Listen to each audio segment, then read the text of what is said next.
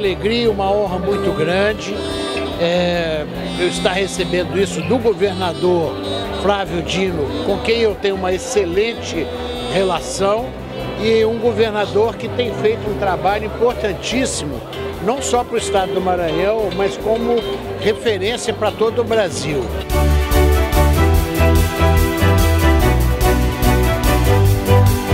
Eu estou aqui em nome do povo do Maranhão para me confraternizar com ambos os empresários homenageados e por esta representação me congratular com todo o empresariado do nosso estado pelo excelente resultado econômico de 2017, quando oferimos o maior crescimento do Produto Interno Bruto do Brasil. E tenho certeza que o Maranhão terá em 2018 idêntico resultado e por isso contamos com a força do empresariado do nosso estado.